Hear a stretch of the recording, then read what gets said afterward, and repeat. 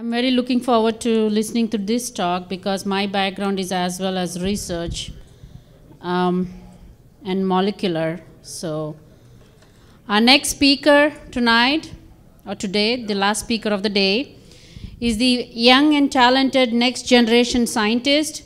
He has more than 7 years of experience in processing, validating, and designing genotyping workflows, not only just for research, but also for clinical and forensic testing.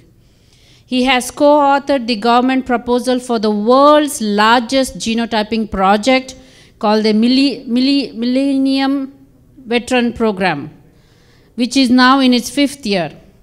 He currently focuses in designing and implementing genotyping testings for both clinical and consumer companies. He works on microarray-based cytogenetic testings and quality management systems. His design has led to obtain multiple CLIA licenses throughout the United States. The title of the talk is Clinical and Consumer Applications Using Microarrays and Other Genotyping Technologies. Please welcome Alexander Axt to the podium. Excellent, excellent. I am honored to be here today, to be working with Dennis over the last 2 years, and for him to invite me out here to talk about this. I'm young in my career, but I've been thrown in the middle of the epicenter for microarray testing all around the world, and I've been working with so many wonderful companies. And so we're going to take a left-hand turn here. I'm not going to talk about mycotoxins or glutathione. But I'm going to relate it to the industry. So the industry is constantly changing. There's 23andMe, there's Ancestry, there's all these brand new companies out there with at-home tests. There's at-home tests being sold right here at this conference. They're coming. Millions of people are doing these tests. They are using these technologies in droves. Tens of millions of people are doing this every day. And at some point, they're going to walk through your door as the doctor and go, I got this genetic information from this company. What does it mean? How are you going to respond to that? So I kind of want to go through, this is going to be more informational about what the current instruments are, how they work, what are the technologies that everyone's using? What are the applications behind it? And I'm just going to go through the motions. So I'm going to do a quick introduction about myself. Who am I? Genotyping 101. I will say I am impressed by how genetic literate everyone is here today. You don't know how many researchers and doctors I talk to on a daily basis that go, I have samples, I want to do a genetic study. What do I do? They have no idea where to start with any of this. So I am quite impressed. Every single talk here has had a genetic component. I see you guys are on the ball with all the new technologies out there. So hopefully I'm not boring everyone in the room. And for those of you who don't know about these technologies and how they work, I hope this is educational and you learn what all these companies are currently using today. Go through the technologies, go through the applications, and then I'm going to dive into the consumer market. There's about 100 companies out there selling DNA in a box. You know where these online. Tons of companies, all kinds of different reasons for ordering their test.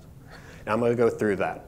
I'm going to talk about the good, the bad, and what you should do if your patient walks through the door with that piece of paper from company ABC saying, I have all this genetic information, what do I do? Is this clinically relevant?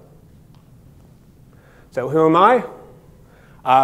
8 years, I actually just had my anniversary with the company.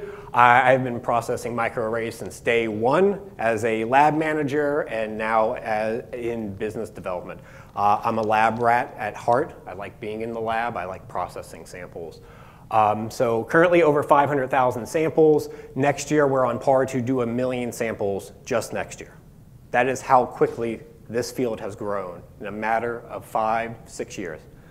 I clinically validated the first cytogenetics test on a microarray, and actually I had good news a few weeks ago. I am a co-author on a paper where we were successful in submitting microarray data for a criminal trial.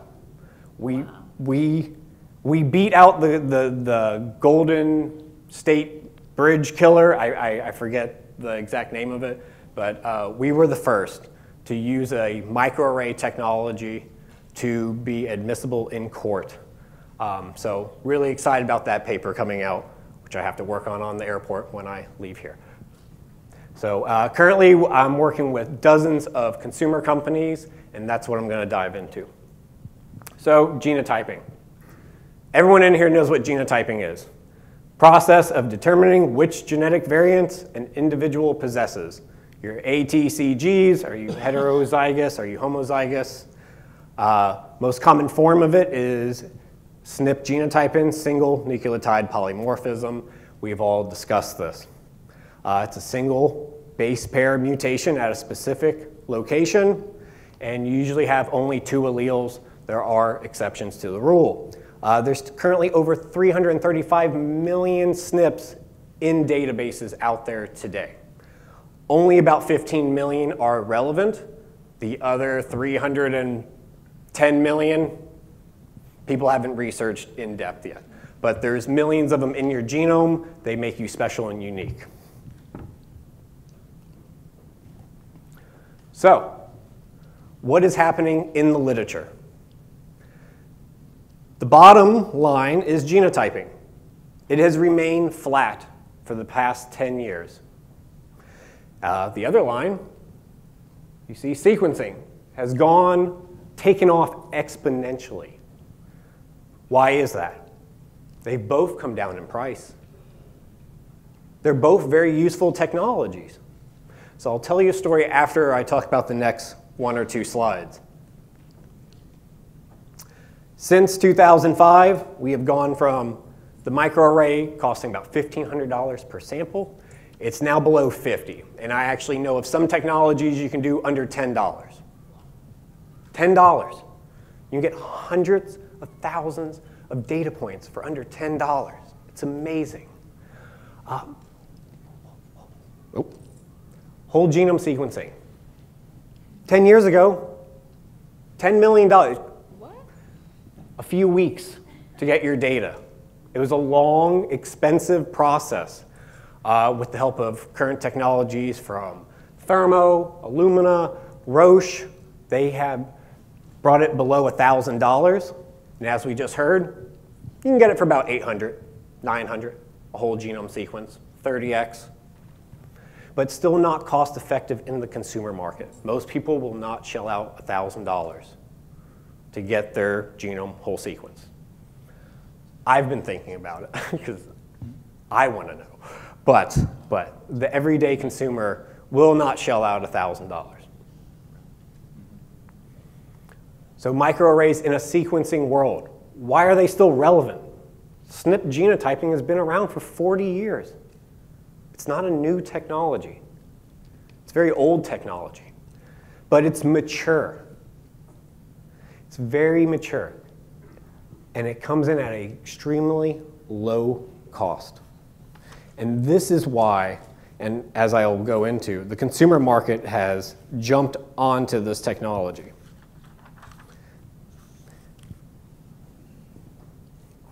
So when I say mature, these markers have been thoroughly studied and validated, and there's a lot of literature to back up each of these markers. And that's very important for microarrays. Microarrays are not for finding new technology or new novel markers out. You can, but that's not the point of them. They're validated, consistent data markers that can be reproduced time and time again to get the same exact data. And that's why they're valuable. They are consistent in the data that they give. You can now cover millions of markers in a single assay.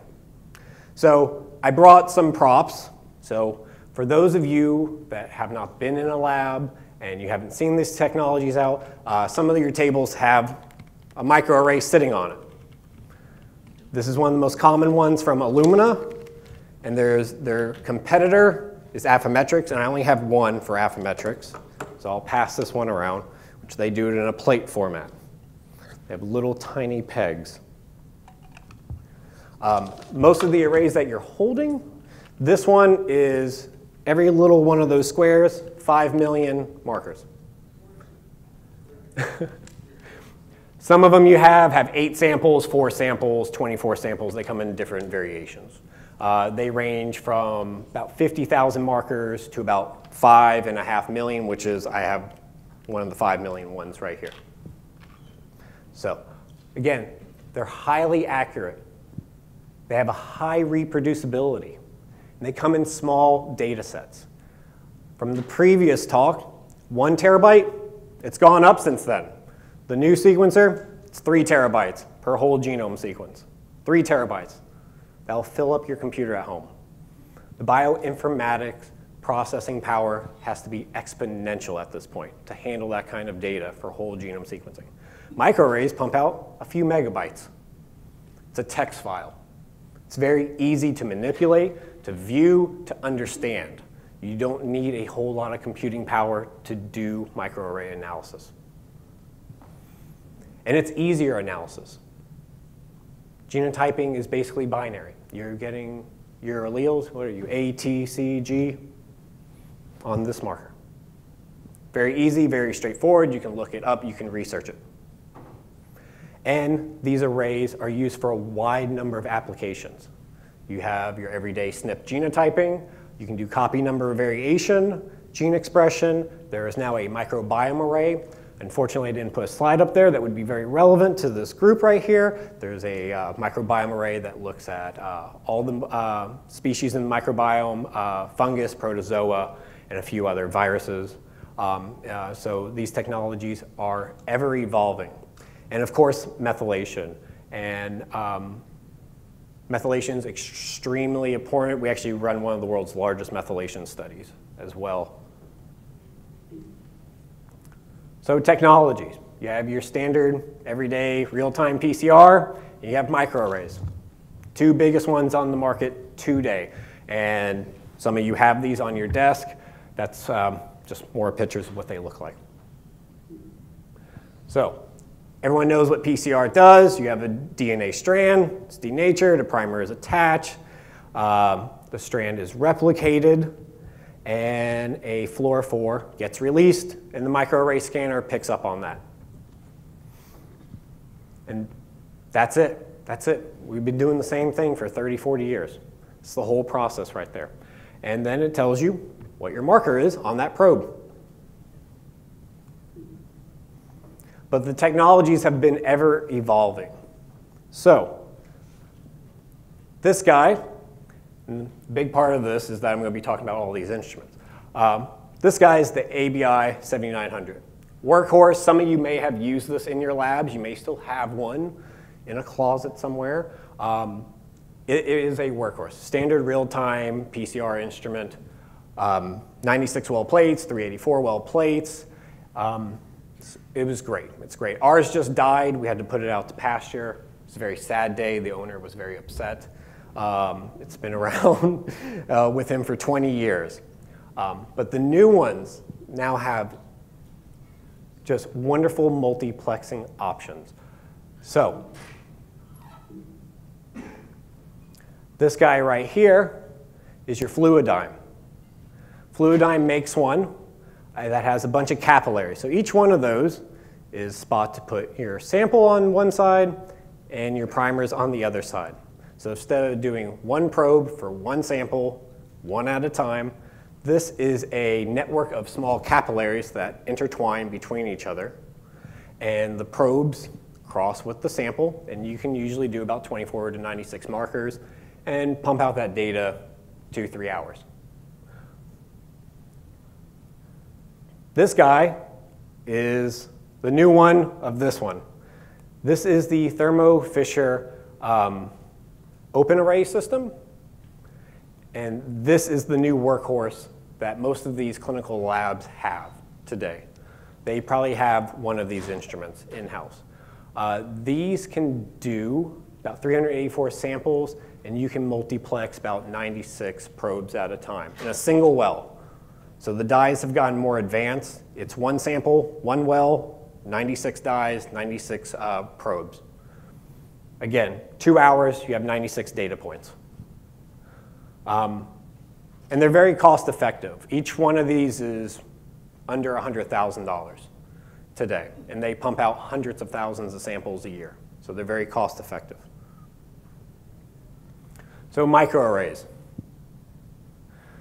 What are the basic principles of the DNA microarray? The array contains immobilized allele-specific oligonucleotides.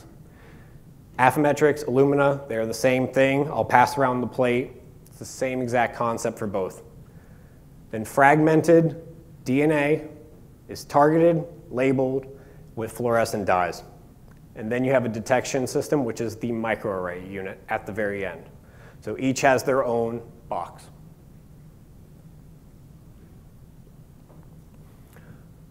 So again, just to quickly repeat myself, the probes are fixed to a solid surface, which are what you have in your hand. They're physically attached to the surface.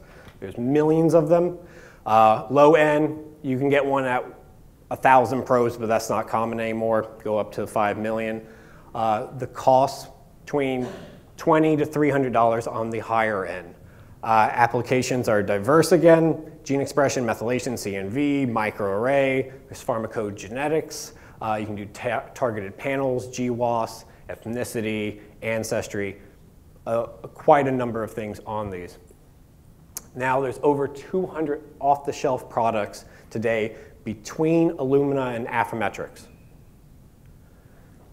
You can get them whatever flavor of research you're looking for, they have it for you. And if they don't, they'll create it for you.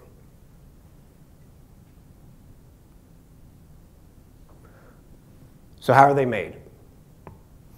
Illumina, which is the one I'll bring up first, has a silicon wafer and a photoresistant layer, and they are plasma etched they open up the well a little bit deeper. So they have beads that have the oligonucleotides attached to them, and they just lay them over the top.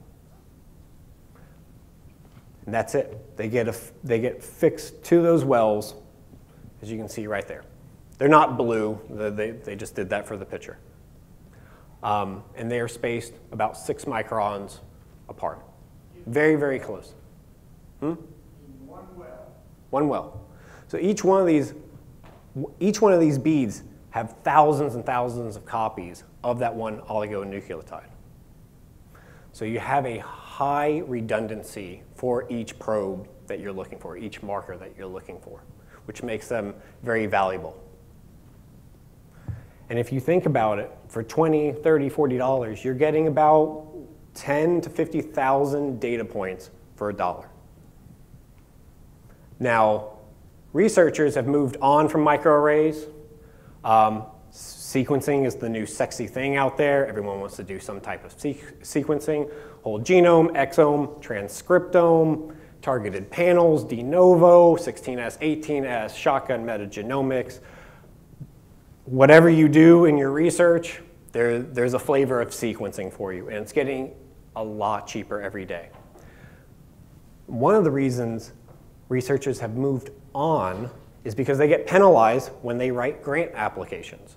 I was talking to a senior scientist at one of these manufacturers, and he was talking to a grant reviewer.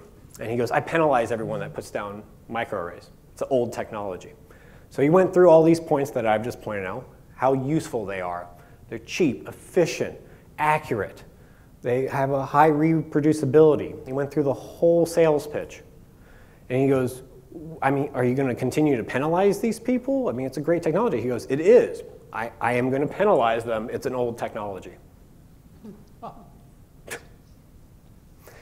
There's nothing we can do about that. People have their opinions about the technology because it's been around a while. Sequencing is great, but it has its faults and it has its barriers. So this is why the consumer market is taking this on. So again, you have a unique oligo for each bead type. Bead pools are over 1 million. They lay it across. They're randomly assembled. And you have about 15 to 30 beads. So not only do you have thousands of copies on the beads, you have 15 to 30 of those beads out there for a high amount of redundancy on the array itself.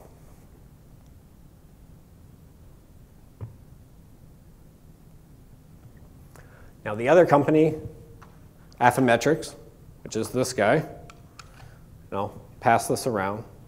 It's another take on the same thing. Here, I'll give this to Shalini so you can touch it. You can take them out. I wash them with ethanol. They're not going to hurt you. They're completely worthless at this point. So photolithography uses a slightly different way of making the same, roughly the same thing as Illumina. So the UV light is passed through a lithographic mask that acts as a filter, and it helps either transmit or block the light, and it removes, sorry, lost my place. It removes that layer, and it will build one nucleotide at a time. These are about 30 to 50 mer long, so you have an average of 4 plates for each layer, each nucleotide layer that they're adding, and it'll have between 120 and 150 masks. The difference between the technologies is Illumina is randomly assembled. They just wash the beads over, they scan it, they tell you where everything is. You get a bead pool manifest, which gives you the address of every single bead on the array. Affymetrix, which is the small 96 well plate you're passing around, this uses the masks, which guarantees that that probe is in the same place every single time. So when you order one or you get a custom one, they have a series of masks for that specific array. That probe will be in the same location 100% of the time. It's not randomly assembled.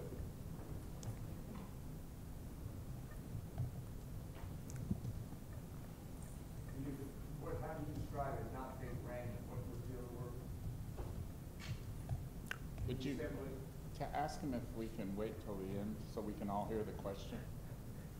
So not being random. So they're fixed in the same position on the silicone wafer. Fixed. Yes. In contrast to random. Yes. So why is the consumer market really taking on the microarrays day in and day out? Because it's high throughput. It's cheap, and you can do millions and millions of samples a year. Each one has their own automation. Each one has their own scanner. So all of them have the same general basic principle. You start with your genomic DNA, your cDNA. This is Affymetrix up here. This is Illumina. Affymetrix has partnered with Beckman and Nimbus. So you'll see some of these liquid handlers in the lab. They can do about 3,000 samples a day. And then this machine is the Genotyping. You load up your array, you load up your washes, your stains, your extensions, and it does all the work for you, and then it will scan it, and then it'll give you the output. Illumina is a little bit different. They pretty much have partnered with TCAN. Some of you may have a TCAN in your lab. They make lots of different liquid handling robots out there. Again, these can knock out probably 20, 30 plates a day, and this is their microarray scanner. This is just a scanner. This does none of the washing, none of the extension, none of the hands-on stuff. This is simply, you put this in this machine, it reads the intensity values off of those probes. So what is the workflow? It's standard about a 4 to 5 day workflow. First day is DNA extraction, RNA extraction, CD, reverse transcriptase, whatever you're starting with. First A is DNA extraction. You do your QC. And then you get about 200 nanograms of DNA, and it goes right into the workflow. So you start off with, you amplify, fragment, then there's a precipitation step missing, but then it's hybridized to the array, it's labeled with the nucleotides, and then they're removed, and then they're stained, and it's imaged, and that's where you get your data at the end. So I'm going to go through these steps one at a time. Whole genome amplification. It's optimized for the whole genome, obviously. With whole genome amplification, you reduce the bias caused by PCR, which PCR is looking at a single locus in one area. So these are a random mix of primers and enzymes, and you put it in the sample, you put it in the oven at 37 degrees overnight, and it will do a 1,000-fold amplification of the whole genome.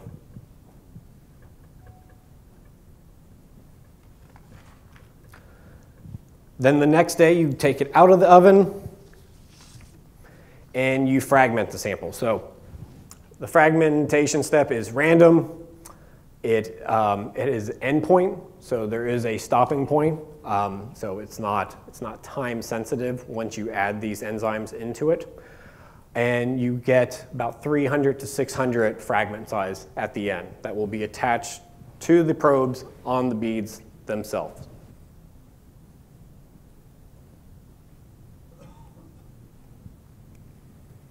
Then after precipitation, which I'm jumping a step because we'll just get to the good part. Hybridization is one of the most important parts. Sample is hybridized directly to the array. So in the process, you'll add the DNA to the well, to the slide, to the 96 well, to the bead chip, however you're going to do it. And it's going to hybridize to that probe on the array. There's a complementary genetic sequence that binds to its probe set. And then a 9-mer solution probe pairs a specific hapten to a specific base. So your A's and T's are the red channel, your G's and C's are the green channel.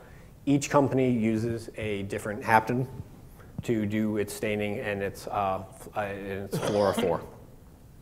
And then again, each probe set is replicated at least 2 times on the array and up to 15, even up to 30 times, depending on the array.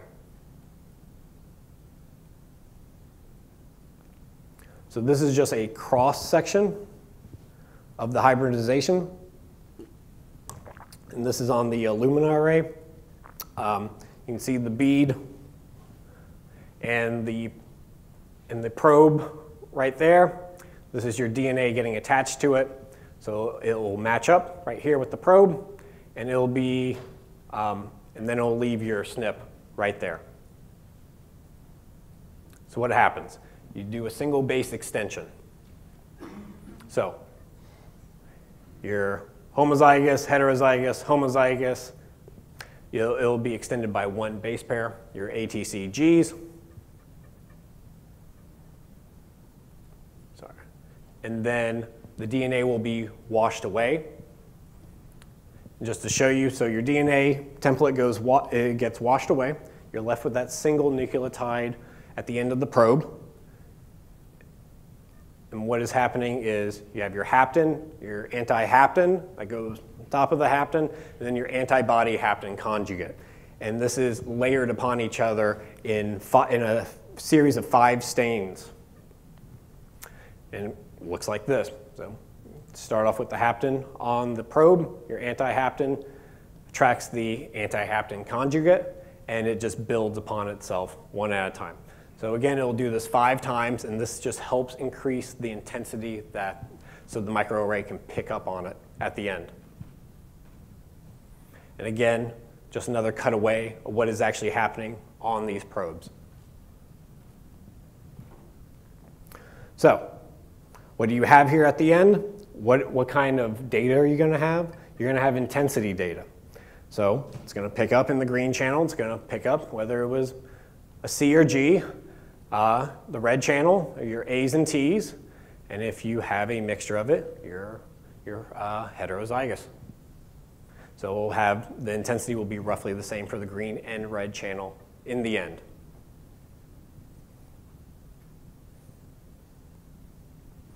Again, what are these microarray readers? This is Thermo Fisher has bought up Affymetrix. That's what Thermo Fisher does. They buy the little guys. They don't create anything really novel anymore. They buy up everyone else and just add them to the catalog. Affymetrix was a private company up until about 2 years ago. Again, this is their Genotyping. This is their microarray solution. And then this is the other half. This is Illumina. This is the iScan unit. And this is a microarray, which you have on your table. So, what can you do with it? Why is the consumer market so interested in these microarrays? Again, it's mature. You're not looking at anything novel. You're looking at information that we already know about. And that's what the consumer market wants. They want consistent, reliable information, time and time again. They don't want to do de novo sequencing. They're not in the realm of doing research. They want a marker. They want an output. They want to know what that nucleotide is. Is it A, T, C, G? And how does that relate to the literature? And they're not the only ones. The microbiome is growing every day. I know of a dozen microbiome companies today that they will collect your stool sample. They will give you a readout doing 16S, 18S. There's even fungal panels out there for ITS. The biggest one is Ubiome, Second Genome. There's a few other major players out there. So not only are people doing your swab spit kits that everyone knows and does, people are doing stool samples. And they're doing a lot of them. They're doing a lot of them. I know one company that has 27 sequencers full, day in and day out. And each time you run it, you can do 384 samples. So there's tens of thousands of people out there doing this test today. And what good is this to the patient? They're going to get this report, and they're going to come to you and go, well, this is my microbiome profile. What do I do about it? Do I take a probiotic? Do I stop taking a drug? Is this drug decreasing my biodiversity in my gut? And these are the questions that are going to be posed to you as clinicians. Another big one that's coming to the forefront is forensic. There are several companies trying to validate a number of arrays today that I know of. I obviously was involved with one that I just brought up, but there are a few of their competitors. So what the forensic side of things is doing, there's some really novel, interesting technologies out there on the forensic side. Most of them are positioning themselves for cold cases where they have lost leads. These cases are 20, 30 years old. They get old, fragmented DNA, just degraded, just terrible, terrible DNA. I found a femur in the woods. It's covered in mold, bacteria. And so they come to people like myself, and there's other companies that do this. And we do the DNA extraction, then we put them on a microarray. So what they're selling is their algorithm. And what their algorithm is, they're trying to look at phenotypic, they're trying to take your DNA and make a phenotypic profile of you. What do you look like from your DNA? And it's very accurate. To date, we have six cases that were solved, and about 24 more from this that are in the courts right now from 20-year-old cases. Because they said, you're looking at the wrong guy. He looks like this. And they're like, that's the nephew. That's the neighbor. That's the distant uncle. And it is highly accurate. It's getting better every day.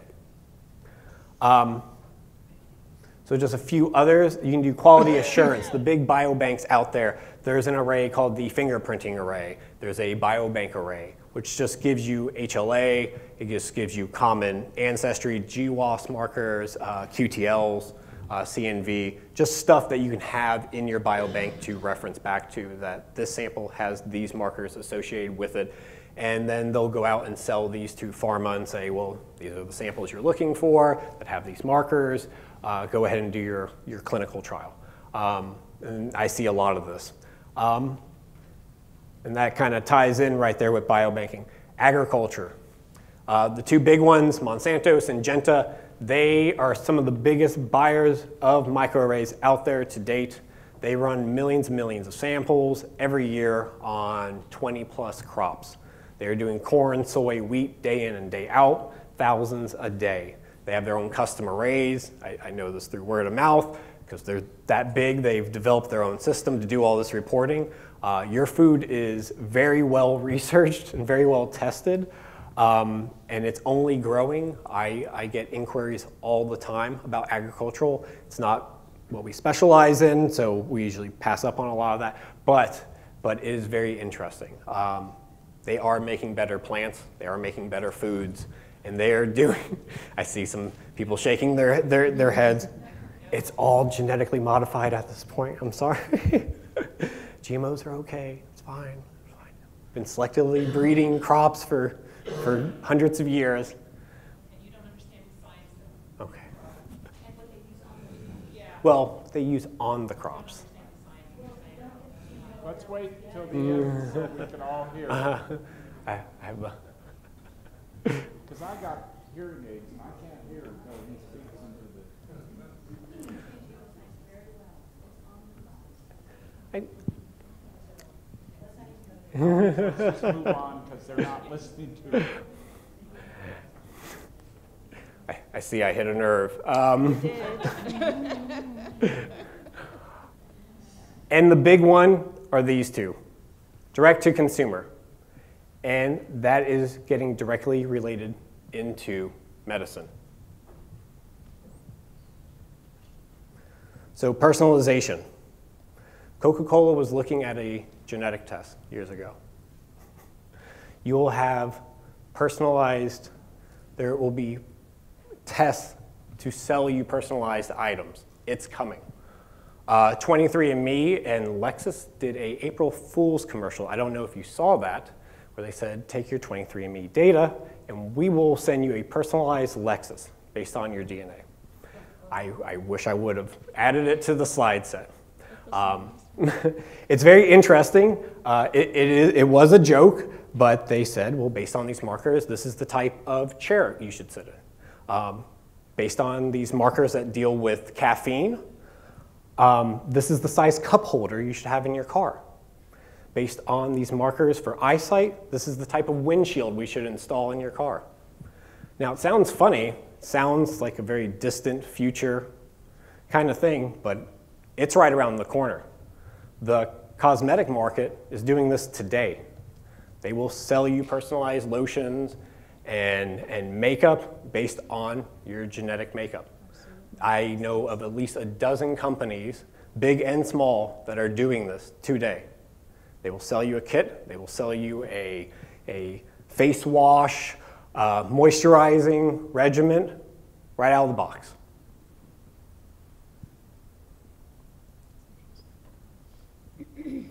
So, where are we with consumer genetics? It has grown exponentially. Last year, over 7 million tests were bought. The public went out and bought 7 million of these box kits, and that is just for these few companies. There's 100 more out there doing this exact test, and they're doing it on these two arrays that are being passed around the room. Not these two specifically, but the same exact technology. So almost no one took these tests. And you can see 2017, over 7 million people, just in the United States, just for these few tests. And you know, I've talked about this slide with other people, and we think, I know we've made jokes about millennials in here. As the only millennial in here, we're in our 30s now. We have houses and kids and stuff. You're talking about Generation Z.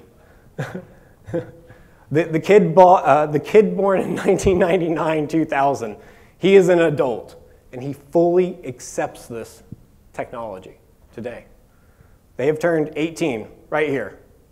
They're buying these kits for themselves, for their families, for grandma and grandpa, for dad and mom, to figure out more about themselves, more about their ancestry, more about their background.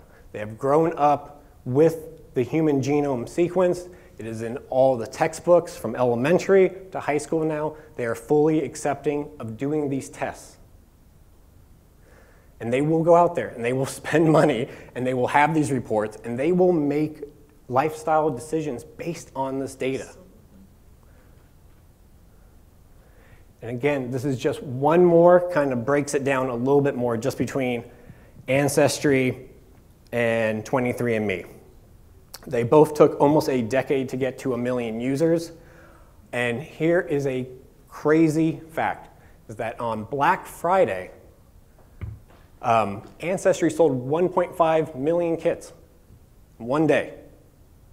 They sold 1.5 million kits just on Amazon. And 23andMe does not release those numbers, but Ancestry came in third. So we can assume in one day, 3 million people went out and bought this kit. And they are getting information from these companies today. And they are going behind their doctors and getting all of this information. So what do you do with it? So in one final slide, globally today, it's $2 to $7 billion. 80 million new users per year, willing to spend $60 to about $100 on a test. I know a lot of these tests go a little bit higher. They go 200. I've seen some as high as 400. I've seen a personalized one in China go for as high as $1,200 for the test. And what they're selling you is not the test. They're selling you a product right behind the test, which is either a meal plan, a regimen, nutritional supplements, an exercise program, a face wash. There's all kinds of different things they're trying to sell you through these tests. And so 80 million new users in the world. The United States is first to market. We have the most users out there. Europe is right behind us. They have, there's probably a few dozen companies over in Europe doing this, but I will say the biggest markets coming out today is Mexico, Brazil, and Asia. And I will tell you, most of those markets don't care about ancestry, but they do care about athletics, they care about health, they care about a number of other things other than ancestry. Ancestry, I've come to find out, is a very American thing. We like to know where we came from. We're all immigrants. None of our ancestors were born here, unless you're Native American. So we like our ancestry kits, and we buy them in droves. The European market, to a little degree, the rest of the world doesn't really seem to care. And it's going to grow. It's going to grow. It's going to be $10, $20 billion in the coming years. So what are they collecting? Blood. I get very little blood, but 90% of it is these two right here. You get swab kits, you get saliva kits. People are going in, just swabbing their mouth and sending them in an envelope. I will say the public screws this up in novel ways, and they have not ceased to amaze me on how they cannot collect their own sample at home. So this is one of my biggest worries. And I'll just tell you a quick story. So we process a lot of stool as well, and we had someone send a sample in a coffee tin. Apparently they didn't read the directions. I don't know where the failure was, how they didn't read the report. But it was it's a story that goes around the lab today. But people are doing their own collections, and this is one of the challenges to this testing. So the first challenge is you're handing someone that knows absolutely nothing about genetics, collecting samples, and you are relying on them to do it accurately. which is sometimes really hard for some of them. There's only 5 steps in the process. It's swab your mouth, put it in a bag, put it in your mailbox. But again, they find novel ways of completely ignoring everything in those instructions. We, of course, know urine, like some of the tests here today. And a big one that I find pathologists is that they have all these FFPE slides. They don't know what to do. They've been in storage for 10, 20 years, and they hold such large amounts of data, and they're perfect for microarrays. So we have extraction processes, we have protocols in place to rebuild the DNA samples to make them useful again, and pathologists are digging in their basements and going, oh, those cases from 20, 30 years ago, and they're sending these slides, and we're doing them on methylation studies, we're doing them on GWAS studies, we're doing RNA, we're doing a whole bunch of novel things with them. So we're taking old, possibly useful samples and actually getting useful DNA out of them. One of the issues, because we talking about mold, is that some of them don't store them very right, and they grow mold. We've had slides come in a little gross, and you know, these pathologists don't worry about it. They go into some hospital basement for 20, 30 years. So what are some of the arrays out there? There is an array called the direct-to-consumer array. It's based on a consortium of different companies, and they vary from just forensics, ancestry, GWAS, nutrition. We're doing athletics. There's a number of different things on the array. So there's custom arrays out there for the everyday client. The everyday client in the consumer market doesn't want a whole array. They are looking at 20 markers, 50 markers, 200 markers, 2,000. They don't want 900,000. But this is what these arrays produce at a very, very low cost. And they're using this data to mine for other useful markers later on after getting all of this data. So the DTC array, it uses a backbone of the precision medicine array, which is one that has a lot of clinically relevant variants on it, 900,000 SNPs. And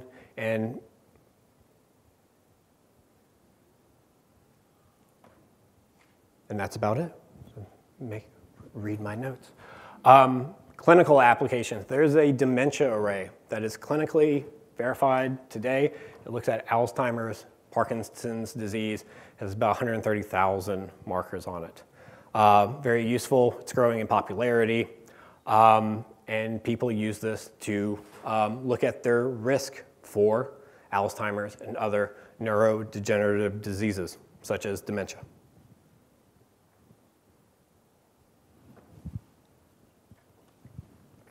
So where is this going? Pharmacogenetics. It's precision pharmacogenetics. You'll see PGX out there.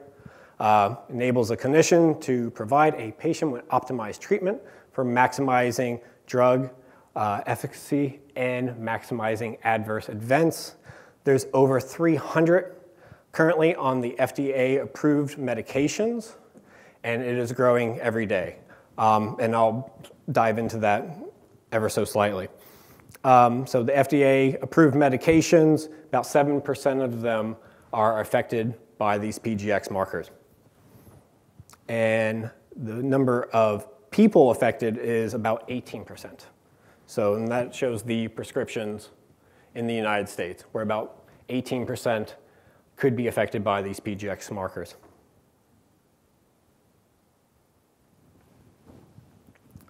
So,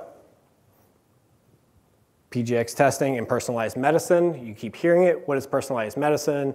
What is PGX testing? It is drug exposure and clinical response variability, those that do and do not respond to a drug. There is a genetic component behind it. There can be. So PGX testing is out there today. There are a number of companies that have clinically validated a number of these markers. They will run these panels either on standard genotyping plates, and there are several arrays out there that cover the gauntlet of PGX markers today. Is for risk for adverse events, and it helps you diagnose what kind of dosage people can tolerate. So there's variations. It has genotype-specific dosing for optimization of a patient's dosing. And some of the examples is, CYP 2D6, which is cytochrome P450. A number of people have brought that up in these conversations. The 2D6 is the big one. It affects probably 25% of the drugs on the FDA list. BRAF, which is BRAF, codes a protein, controls cell growth, and is shown to be faulty and mutated in a number of human cancers out there. It's one of the big ones. And EGFR, and it is a receptor for members of the epidermal growth factor family, associated with Alzheimer's, and its overexpression is associated with a number of tumors. And if you want to see the full list, which I encourage all doctors to look at, you can click on the slide right there. That is the official FDA approved list of all PGX markers out there today.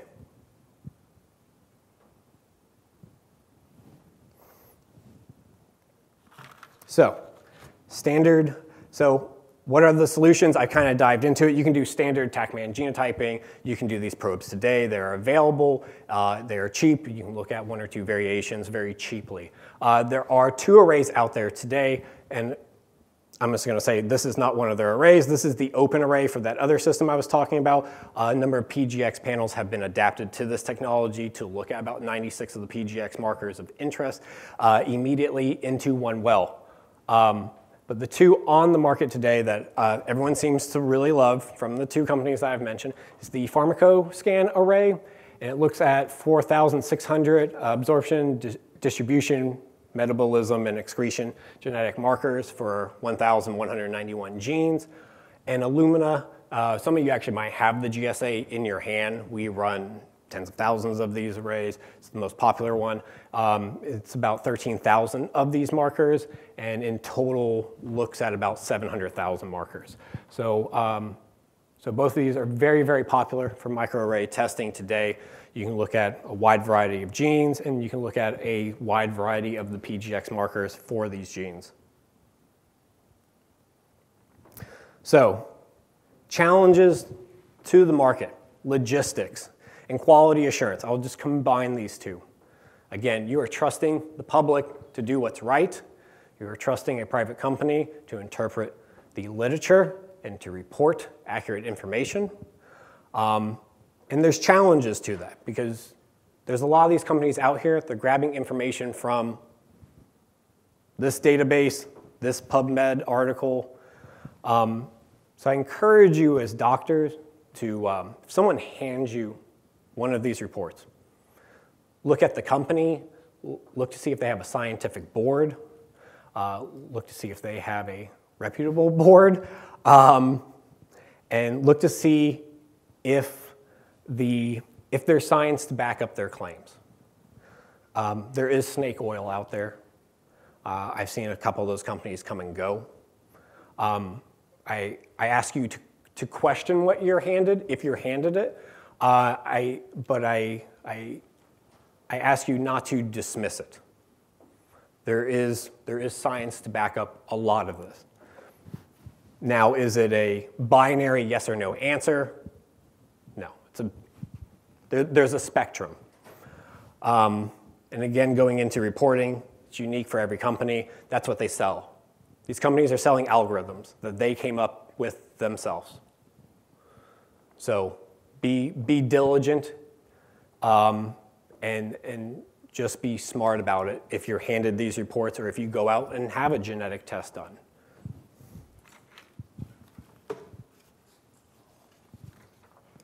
So what should clinicians do?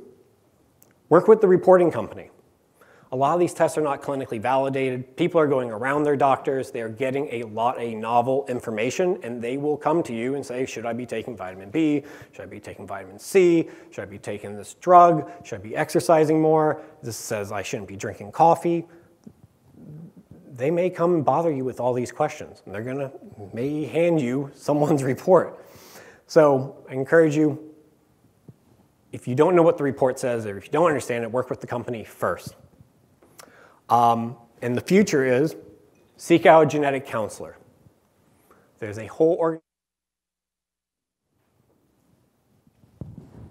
organization of people out there that are trained, and they specialize in talking with patients about their genetic data and reports. They can go to these people. They're usually consultants. There's a few groups out there that do this, and the patient can go to them, and they can go through each gene, each variant, and do the research for you, and take that burden off of your shoulders in trying to understand the entire gauntlet of genetics. They'll spend the time with them. So if you're interested, as a doctor, there's the National Society of Genetic Counselors. You can reach out to them, find one in your local area, and again, take this burden off of your shoulders. I don't know if anyone's in here is a PhD in genetics. I am certainly not. I am not a doctor either. So I would default to these people if someone came to me with a lot of specific questions in this arena. So where's the trend going? And this is just a wonderful graphic that I like to use. About 30,000 patients will be, and this is sequencing, so I'm switching up a little bit. About 30,000 patients will be sequenced this year. It's going to grow potentially up to 36 million by 2030, and you may be doing as high as 83 million for people with rare disease diagnostics. Sequencing, microarrays, and whole genome sequencing isn't going anywhere. People are going to get these terabytes. They're going to get little thumb drives with 1 to 3 terabytes of information. They're going to take it to a bioinformatics person or a private company. They're going to have a report spit it out, and then they're going to come bother you with a lot of information. It's almost too much information. So it's coming. I'm here to warn you. It's at our doorsteps. It is growing and growing and growing exponentially. And you will be faced with a lot of tough questions. And the field is growing every single day. And I sit in an office and can read the white papers and try to keep up with this every single day. And there's a lot. There's a lot to digest in this field. So I just wanted to bring this up. The American College of Medical Genetics and Genomics recommend that all clinical laboratories look for these 56 genes in their findings. These are very clinically relevant genes. Of course, BRCA1, BRCA2, Lynch syndrome, and Wilson's disease. These are some of the big ones. These are very, well, breast cancer isn't very rare, but the other are slightly rare, and they encourage any of these companies that if they get a hit on any of these genes to let the patient know that these are very clinically relevant and there can be things done to help alleviate these symptoms or correct them. So I put the source down here. This is the full article. It'll go through all 56 in great depth on the Nature paper, and I encourage you to read that one. So, and what is happening in the world? There are a number of global initiatives. The US is usually number one in these. We like our big initiatives. There's the US Million Veteran Program, which I'm slightly a part of. I am a small part of a much bigger consortium. The other one is the All of Us, which just came out. So some of you actually may have heard about this. This is going to be the largest genomic undertaking by the NIH ever. They are going to collect 1 million participants over the next few years, and they will have a microarray done on them for GWAS studies and for these ADME markers, and they will have everyone whole genome sequenced. I like to sign up for these different studies, so I have given my sample. So hopefully in a year or two, I will get a little thumb drive of information that I look forward to. But I encourage you, if you like signing up for these, they're looking for participants to give a few blood samples and take a questionnaire, and they will be following you for a while. But this is the largest initiative in the world today that the NIH is pursuing. And then Some of our friends, Australia, Genomics Health Alliance, they're gathering a consortium together, and they will be doing hundreds of thousands of samples here shortly. Then we have the UK Genomics of England. Over 100,000 patients have been whole genome sequenced. It's a very useful database. It's referenced a lot out there today. So more and more patients are getting whole genome sequenced through these initiatives. And then, just a little fun fact, 10% of Finland's population has some form of genetic data. Now I go back to how many kits we're selling, or Ancestry and 23 and all these other companies. 10 million a year, that's about 3% of the population every year will do a test. So we're growing and growing and growing. It's only a matter of time in 10, 15, 20 years where almost everybody in this country will have some form of genetic data on them. Cheaper. It's going to get cheaper. It's going to get faster. It's going to be more in your face every single day. And so, quick summary. Microarrays are an important tool for large-scale genomic studies.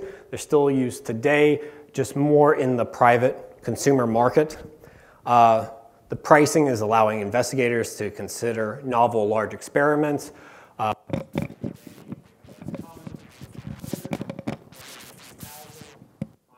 Researchers every day going into the tens of thousands to possibly 100,000 in their research studies. Next generation of Axiom and Infinium arrays enable innovative approaches. You're not just doing genotyping anymore. You can do CNV, you can do methylation, you can do transcriptome, you can do the microbiome. There's a lot of other arrays out there. They have specific uses, and they're available to you today if you're interested. And quality, cost, turnaround time, crucial aspects, and ensure microarrays will continue to be a tool in genomics and precision medicine research for several years to come, until sequencing's under $100. So, and then if you want to contact me. I have my information. I'm happy to talk microarrays and genotyping with you anytime. And that's my presentation. Thank you. Thank you very much.